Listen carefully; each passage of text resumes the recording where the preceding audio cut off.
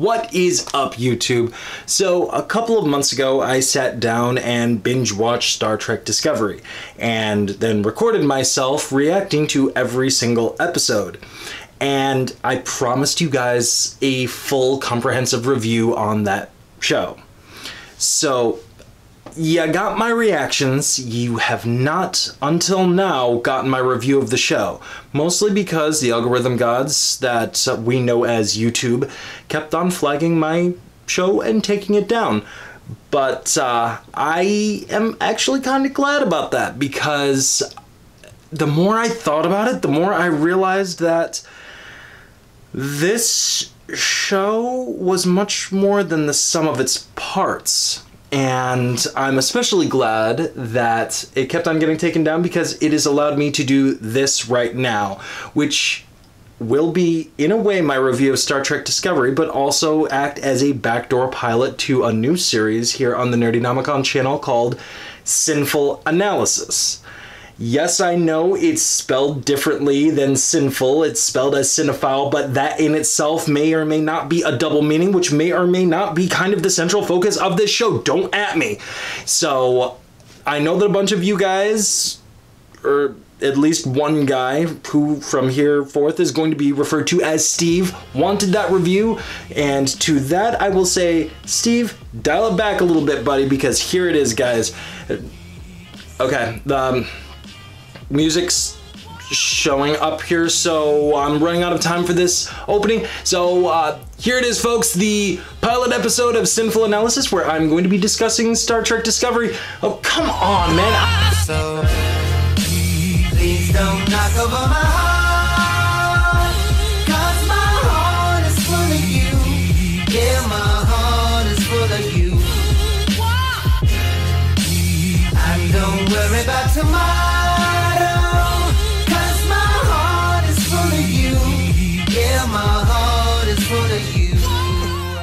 Star Trek Discovery is a 2017 reboot/prequel to the beloved original series, which itself is currently in a state of reboot, which kind of happened after a reboot, which stemmed from a reboot, which was in itself kind of okay, so there's a lot of Star Trek. And to be fair, calling most of these reboots is more than a little bit disingenuous, as the vast majority of these iterations are merely continuations of the original series, following new ships, new generations. Oh, I'm sorry, that's next generations. And especially new captains. The only true actual reboot is the new film series from the Faraday cage brain of this guy, which admittedly I kinda like. Come at me, bro. Ready for some knowledge bombs? Because here comes some knowledge bombs. Star Trek is more than just a pop culture phenomenon. The story of its inception and the legacies of the cast and crew on many iterations will continue to echo throughout history, and that is not hyperbole. November 22nd, 1968 marked the first interracial kiss on television, the kissers being my man Billy Bob Shatner and Nichelle Nichols, who rocks so damn hard I gave myself a concussion just saying her name. Nichelle not only was an amazing actress, but was also the first black female in fake outer space. That's a weird statement, right? Well, get ready, because here's where it's about to come full circle. After the cancellation of Trek, she began working and recruiting for NASA. Nichelle found the first female astronaut, the first black astronaut, and the first female black astronaut. From fake space to real space. This woman isn't just a cultural icon, she's a civil rights and feministic icon. That ain't nothing. I want to start out talking about legacy for a little bit. Star Trek as a fandom, let alone as a pop culture pillar, is nearly incomprehensible. Most things that would be unforgivable for any other series on television is just kind of like standard operating procedure in the Trekiverse. You know, like the fact that the first two seasons of nearly every iteration is widely regarded to suck. And fans are all like, yeah, but after season 3 it really gets going. I can think of no other program or piece of fandom where opinions like that are commonplace, and yet this IP is still so fervently protected. And that's the interesting part about what's been happening over the last decade. I mean, the last time we saw Star Trek on television was way back in 2005 when Enterprise concluded. We got ourselves a reboot and a half with this new film series, which featured characters from the original series, conveniently taking place in an alternate timeline known as the Kelvin timeline. And the only reason that I'm bringing them up is because of the polarization and the hatred of the new iteration and vision of Star Trek. These films have been almost as polarizing as certain installments of another film series that I know. Yeah, and I have a lot to say about that too. There'll be an episode about that in the future. Probably not this year. There's way too much to write about. So in the wake of all this polarization, we get the newest televised version in over a decade, and it's supposed to be set before TOS in the Prime timeline, and deal with the Klingon War. Apparently. That's what we were supposed to get. And instead, we got this. Most Imperial Majesty, Mother of the Fatherland, Overlord of Vulcan, Dominus of Kronos. Needless to say, the backlash has been quite significant. Mutiny, murder, a discombobulated storyline, people not digging the flagship actress. I'm calling her that for a reason, and I'll get back to that. The criticisms seem almost endless here. Despite the fact that most fans that I've talked to and surrounded myself with all agree that in most cases the first couple of seasons of all Star Trek are bad, so why?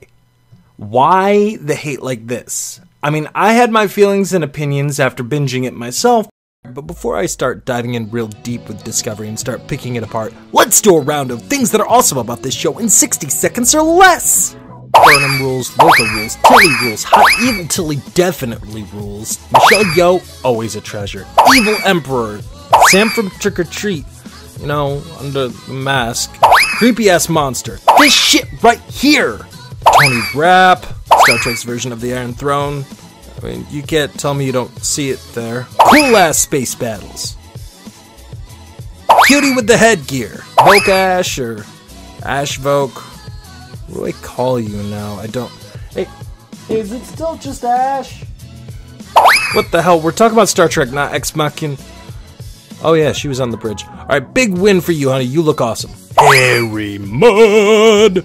Spock's daddy knows Kung Fu! Like it or hate it, you cannot deny that this show had huge buckets of win. But all of that stuff is on the surface level, isn't it? How did this show come together? How did all of these elements coalesce to make one giant delicious cacophony of sci-fi awesome? Well, at first glance, while I was approaching all of the episodes, I admittedly liked them as singular episodes, but I was kind of disappointed and at times downright frustrated with the narrative structure. I need to talk about expectations here for a minute. This season was marketed to be about the Klingon War. A war so popular and so often talked about that even I, the casualist of casual watchers of Star Trek, knew about it. I mean, I knew about this Klingon War and I had absolutely no idea what the hell a Dominion War even was. That's what I mean when I say casual. So, in the grand scheme of things, I felt how little time was actually spent on the war overall was disappointing. I'm pretty sure they spent more time in the mirror universe than they did actually fighting Klingons, and with tech like the Discovery, every single episode should have been all about making it funky on some bad guys. But no, not so much. And then to have all of this whole season of tension and build up, and so abruptly and in such an awkward way, basically through extortion. I mean, it's like Tony Soprano is at the helm being all like, "Don't attack Earth, you prick, or I'll fuck up your world." You prick. Dude. Weak. Motherfucker! So yeah, like most everyone I talked to and listened to, I was off-put. Everyone seemed to be all over Sinequa Martin Green and hating her character, Burnham. Criticizing her acting on the show, despising the blossoming love story with Ash Tyler. Look, I understand. Star Trek has always, yes, been an ensemble show. Everybody can point to their Data and their Spock and their Seven of Nines, but ultimately, this has always been a captain's show. TOS had Shatner, and TG belonged to Jean-Luc Picard, okay? He owns it. Hell, even Enterprise is all about the bacula, so it would make sense, sure, that we're all going to fall in love with the crew of STD. Yeah, that's the abbreviation of this show, guys. TOS, STD. Yeah, that happened to us, and we just didn't realize it at the time. But the show would belong to the captain, just like it always had in the past. At first, we thought it was going to be Captain Giorgio, but we quickly learned that our new captain is Lorca, and I don't think I heard anyone complain about that, frankly. But that didn't happen. Expectations be damned, that wasn't our character surrogate. Our lead was Michael Burnham, and I think that was the point. Star Trek Discovery, at least for Season 1, is not a Star Trek story. It's the story of Michael Burnham. Star Trek has always, at its heart, been about the better angels of our nature. Non-violence, de-escalation, a bunch of Boy Scouts legitimately going all Magellan on the universe, seeking new life and new civilizations. But Discovery was the first of the series to boldly go where no Trek had gone before. This story wasn't about the many, it was about the one. Or to be more precise, it was the story about the one coming to grips with her better angels for the good of the many. That's the rub. Star Trek isn't what it once was. Times change, people change. The future that we once envisioned has indeed changed. And this show wears that like a badge of honor on its sleeve. It shows through every facet of production. Of course the ships are going to look different now. They have to. The future we envision in the 60s, 80s, hell, even 90s is quickly becoming outdated with what we have available to us today. Of course the narrative had to change. We aren't in an age of pushback against the Vietnam War anymore. We aren't in a post-Cold War 80s. We aren't in the boom of the 90s. This is a different era, an era dominated by the self. A story about a crew of Boy and Girl Scouts, and one brownie, helping civilizations is a beautiful thing to have on television, and frankly, I believe it's something that we all really need right now. But I think the more important story to tell first is how to get to that place. Well, looking at this season as a whole through the lens of this being Burnham's story, the narrative finally started to coalesce for me. It coalesced because I could see this as a tale of a rising star in Starfleet fall to such extreme depths based on ultimately her own notions of morality. It didn't feel like a disjointed mess anymore, with one foot in the Klingon War and one in the Mirror Universe, which would make Harry Mudd be hanging out somewhere relatively inappropriate, but to be honest, that kind of works for him, so I guess, yeah. Burnham was born to human parents who were killed when she was a kid during a Klingon raid. She was then adopted by Sarek, a Vulcan, and his human wife Amanda, and then moved to the Vulcan homeworld to live with them and her new adopted brother, Spock. She was the first human to attend both the Vulcan Learning Center and the Vulcan Science Academy. After her graduation, Burnham applied to join the Vulcan Expeditionary Group, but wouldn't you know it, they rejected her application on the basis of Burnham being human, and forced Sarek to choose between allowing Michael to join now, or allowing Spock to join in the future, which, reluctantly, Sarek chose Spock, and they said that they rejected her because of her insufficient abilities. That is the perfect soup to make anyone conflicted. That is an anti-hero backstory. Burnham has a more tragic backstory than half of the DC or Marvel universe. She joined Starfleet, but her confidence in herself was forever destroyed. Do you have any idea what that did to me? I did not. But I do now. The series picks up over 7 years later after this, and she still believes that Sarek, her foster father, and the only male role model she had to look up to, was ashamed of her, and that Sarek was wrong to believe in her, never once realizing that Sarek was overcome with his own personal shame over having to make a real Sophie's choice, his real son, or his adoptive daughter. Two candidates that flat out deserved their spot. A choice that would ultimately be rendered meaningless as Spock joined Starfleet anyways, so he crushed his daughter's dreams and broke her heart for nothing. Abandonment issues, an inferiority complex, survivor's guilt, unquestionably PTSD, and also, a mentor in the Starfleet that's obviously all about breaking the rules for the greater good. I mean, come on! They break the Prime Directive in the first 5 minutes of the pilot episode. It's no wonder why she would stage a mutiny in the face of a Klingon threat, especially considering the advice she got from Sarek. Advice that ultimately added up to find the biggest bully and knock him out. She's faced with a culture that neither she nor anyone else understands. A culture that is based on war, conflict, and violence. And your reactions to it are what either grants you respect or deems you unworthy of it. So, of course she would do the one thing, the only thing she could think of to stop a crisis from arising, but ultimately, it was in vain. I realize I'm giving what sounds like a character bio on Michael Burnham, but I assure you that isn't the case. Her history leading directly to this conflict which set off the Klingon War is the driving force of the show. A history that we're fed in little bits throughout the season's run. At the beginning of episode 3, what most people tend to think of as the actual first episode of this show, as it's the first time we see the Discovery, she's a shell of a human being. Every single person she has ever known or loved has either died because of her or been betrayed by her. This is the state that she's in. This is our protagonist. A broken, desolate shell of a human who, because of her upbringing due to circumstances beyond her control, can barely even identify as such. Everyone else is just scenery to her. Notice so few of the crew are fleshed out or even have more than a handful of lines during the entire season. How many other crew members' names do you even know? And I think that was actually by design. I mean, we're seeing this entire show through her perception, through her lens. All of her fears, all of her emotional baggage we have to deal with and feel as well. That is our through line to the entire show. She sees the crew as background characters, and by extension, so do we. That's why we don't have very many of the crew actually fleshed out. That's why we see more characterization with certain characters fleshed out in the Mirror Universe than we do in the Prime Universe.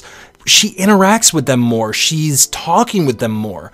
We don't know, nor do we necessarily at most points in the series care who this person is, because Michael doesn't. She's peripheral to her. She doesn't matter. This is wartime now, and it's only through the growth of Burnham, through the crucible of a life she has been given, that desolation and genocide can be avoided. It took seeing the torture of an innocent life form for the purpose of creating a faster method of travel for the compassion for life to be reinvigorated in the crew.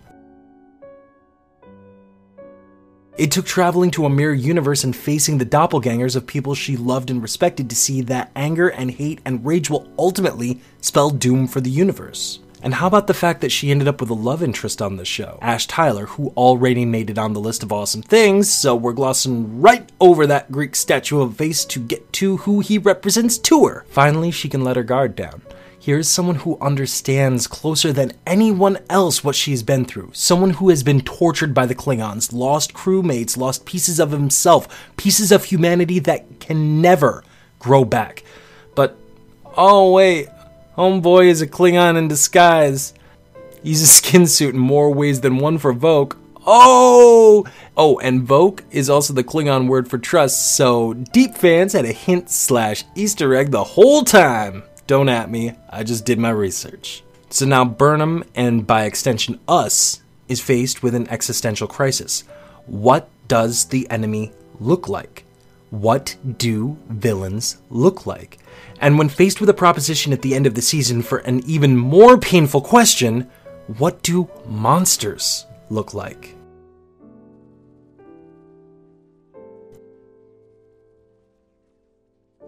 Are the Klingons as a whole the monster because their warrior culture and the fact that a handful of them murdered her family and ultimately set her on this path, does that make them the villains?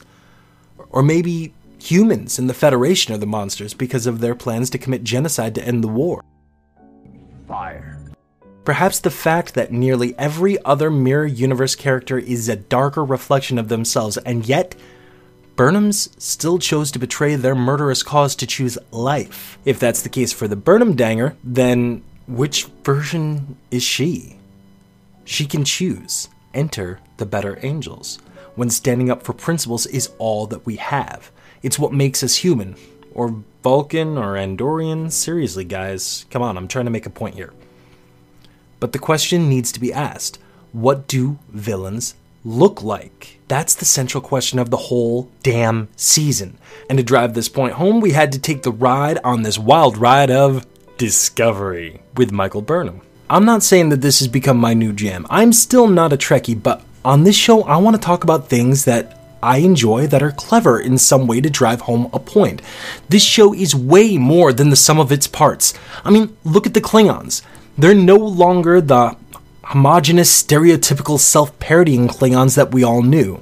These new Klingons have a lot more to them. Goals, fears, motivations that we can all understand. Maybe not agree with, but understand nonetheless. Under a fear of the loss of their culture due to expansionism, they fight back to preserve what makes them, them. Even their look to me is beautifully nuanced in a narrative sort of way. Look, Klingons have been in our pop culture for nearly half a century now. Half a damn century. And sure, there have been minor alterations to their aesthetic, but I mean, these Klingons, something totally new to everyone. Something hostile, something foreign, something that we don't like, something that just makes us tense. And I'm not talking about the show right now. I'm talking about us. I'm talking about the fans. Stew on this one for a second. Perhaps one of the more clever things that this show did wasn't the subversive narrative about how to rise to become a better angel. Maybe the most clever thing that they did was to actually start a Klingon war amongst the show watchers. These new Klingons are in fact foreign, or if I may, alien to us. More people can identify a Klingon than many other ethnic types or even languages currently on Earth. To me personally, I think it was brilliant to alienate in the purest possible terms of that word the audience from what a Klingon looks like. Doesn't it make sense that a reboot of a show that is about acceptance, exploration, learning about new cultures and civilizations might try to make us feel like we actually are seeking out new life and cultures, then posing that question to us to accept this new alien life form as it is for the greater good? The greater good. But, I don't know, that's just me. And maybe the planet just had mass alopecia. Got him. Hey, it's me again, the guy you just listened to for the last half hour. Hope you guys enjoyed the first episode of Cine-Ful Analysis. Hope maybe this helped you look at Star Trek in a completely new and hopefully fun way. So, if you liked this video, make sure that you hit the like button down there. Please don't forget to subscribe and leave a comment. I love reading the comments, and every single one of those 3 things that I just listed, I like to call them as the Holy Trilogy. They help this channel grow, help more people see us, help me show up on more lists, and help me not fade into general obscurity due to the algorithms of the old ones. So I would really appreciate it. Also, feel free to follow us on social media. You can always talk to me there, talk to any of the other people that work at the Artful Gremlins there, Adrian, Holly. You can get at the Synthaholics Brood there. What else do I want to tell you guys? I think I want to tell you guys some more. This is going to be a bi-weekly show, and I'm not usually going to be talking about TV shows. It's mostly going to be movies, but there are some shows that I have something or another to say about them. But the next, probably 20, maybe, are all going to be movies. And the next one's going to be kind of interesting. It's something that I did as a challenge, and it turned out interesting and different. So I can't wait for you guys to see that one. It's already in the can, and it's going to be premiering in 2 weeks. These are probably going to be on every Tuesday. So I think I've said enough. I'm going to go out of here. Once again, like, subscribe, and comment, please. Bye!